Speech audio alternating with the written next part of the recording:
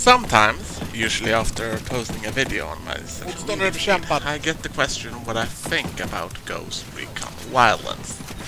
It's a fair question, it's a popular console title, but I hang with the PC Master Race crowd. My short answer will be the end of this commentary, but in between we are going for the long answer. To understand where I am coming from with all my opinions on this topic, let me state a few things. My total playtime is 2 days, 21 hours and 16 minutes, with roughly 7 of these being in the Fallen Ghosts expansion. My favorite weapon is the G36C, but I'm not very accurate with it. My most accurate weapon is the SRS, but that may be because I only fired 32 shots with it. Last but not least, I cosplay Operator Holt, but when I appeared in the Best of Community Cosplay, they chose a very old outfit from about 1.5 years back, one that I am a bit ashamed of today. It didn't get much right. Anyhow, we're getting off track, so let us get started. The first thing you do is create your operator. This is one of the game's highlights, allowing you to equip your ghost in a wide variety of style and clothing. Everything from a cry or die persona to just another backpacking tourist.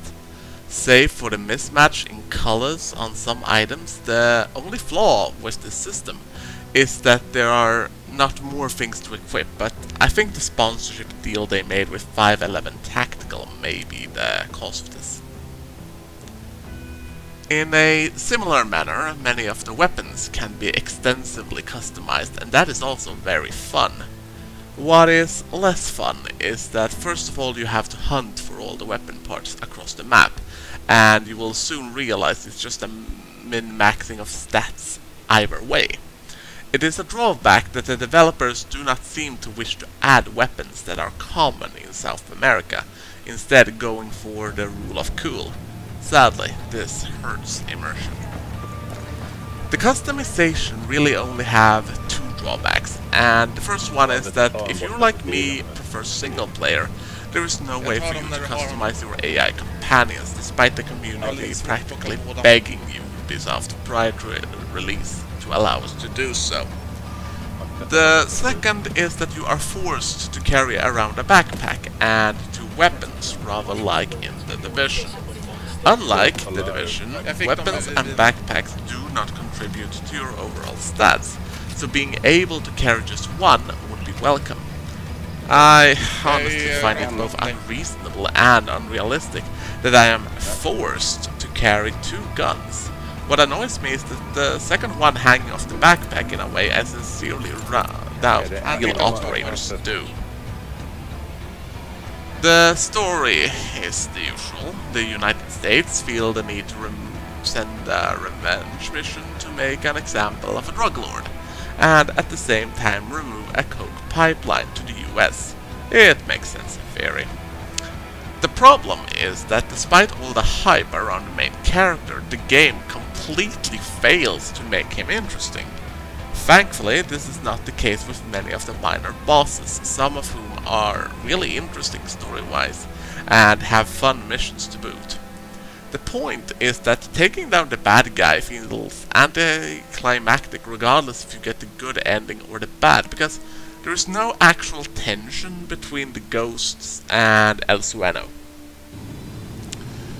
I have to acknowledge that Ghost Recon Wildlands is a visually stunning game, especially at higher graphical fidelity. Both the visuals and the sound do a great job at capturing the world of Bolivia, or at least how we think it may look. The scenery is also awesome, and it's very rewarding to find the high points and enjoy the view, knowing full well you can go any spot you see. The added bonus is that this really gives full play for the NVIDIA Ansel screenshot tool on PC. The game shows the promise of that technology, and I hope it will be implemented in more titles down the line. The other side of the coin is that the world feels dead. There is minimal interaction with the world itself outside the missions, and most of it consists of what's going through places that has far too few citizens to be believable. There are no people that are willing to sell you out to the cartel, trying to sell you anything, or doing any of the stuff people in our real world might do. At the most they run if you point your weapons at them, and sometimes they can point out where the cartel is, but we never feel an urge to shoot them or an incentive to help them out. Aside from the civilians, we have the two major antagonists of Bolivia, the Santa Blanca drug cartel and the Unidad special forces. Both are littered around the map in both outposts, bases and patrols, and will be your main opposition. The Santa Blanca are the thugs of the operation and carry out the dirty work for their bosses, and will be your most common targets. If you wish to get a particularly good weapon or helicopter, or just started enough of a commotion, you will have to deal with Unidad, who can bring serious firepower to bear on you, from armored SUVs to attack helicopters. To help with this, you have the help of 3 AI companions named Holt, Weaver and Midas. They will follow you around, make snarky comments and man the guns of helicopters and cars. Aside from the sync shot ability, this is the limit of their usefulness.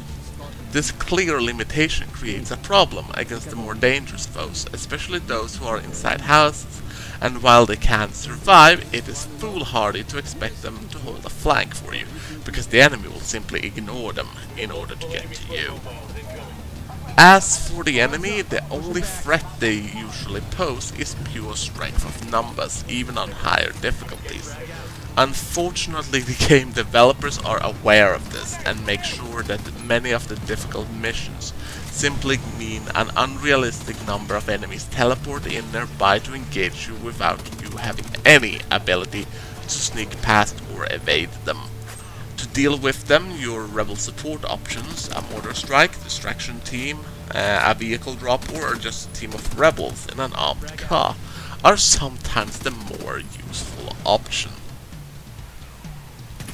It is clear that the entire game is geared towards co-op, with single player taking a clear back seat to the multiplayer experience. The problem with this is that either you have a group of dedicated friends to play with you, or you play with randoms. While co-op is a lot of fun, it is not the way I would play the story mode, since players very seldomly choose to stick to a single plotline or even the same playstyles. Communication are usually also at a down low, meaning you can start a stealth approach just for some ass with a machine gun and sniper rifle to go loud when you're in the middle of the bad guys. Now, I have the pleasure of reviewing this game a few months after launch, so I can also take in all the bug fixing, the new, rather good system for piloting helicopters, and the added content into account, so I thought I'd mention a few things on this. The new Tier 1 mode is simply a mess. While it provides new rewards and a new way to play the game, the main feeling is that the difficulty is increased, mainly due to laser accuracy and bullet sponge enemies. This is not how you make a game more difficult, all it makes is the game more frustrating. Falling Ghosts is so far a pretty decent experience, pretty much in line with the original campaign. It is not the dark survival experience that I feel was advertised, but it is at least an interesting continuation of the story. My only complaints are that the armor archetype is a cheap solution, and when not even multiple headshots is enough to take one down, somebody messed up. On the other hand, the jammer archetype really mixes things up and removes many of the tools you feel reliant upon. I would also like to have the full range of weapons available to me in Falling Ghosts, instead of the limited options I have right now. Vice versa, I would like the Falling Ghost weapons to be available in the main campaign. I have not tried Narco Roads, mainly because I feel this is too far a divergence from what I would like my Ghost Recon to be, so I refuse to try it. The entire premise is so disconnected from what the game should be all about, and the execution seems awfully flawed. Ghost Recon is not the crew. The DLC items you can buy in the store are also a huge problem. Instead of getting new customizable weapons, real-life military gear or vehicles, we get flower power for mass, Bren guns, muskets, facial paints that look like they come right off a fucking soccer game. I mean, what the hell? Do they really think this is what their audience wants? I'm not sure why all this happened. Part of me thinks they wanted to compete with Grand Theft Auto, but in my opinion that is best left to Watch Dogs 2, a solid title that does exactly what it says on the tin and more. Ghost Recon Wildlands tries, but it falls short. My main problem with Ghost Recon Wildlands, and the primary reason why I end up being so frustrated with the game, is behind the curtains of what we have, I can see the better game, and it would not take much to bring the game there.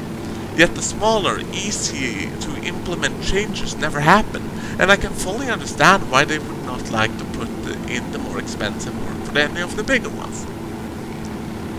The final score is a 7 out of a 10. It's a diamond in the rough.